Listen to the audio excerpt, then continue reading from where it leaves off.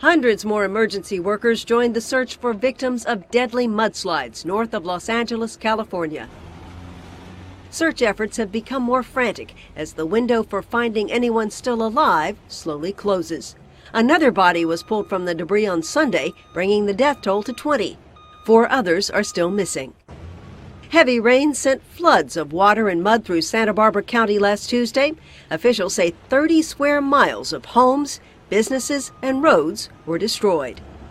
One local resident fears that even businesses that survived the mudslides will now fail for lack of customers. I think it's going to be tough for all of them. I know that they really want to open. My mom was telling me all those stores, they lose business every single day. I was thinking about this inn, right? It's now not functional. So, the longer the recovery takes, the harder it's going to be for them to bounce back.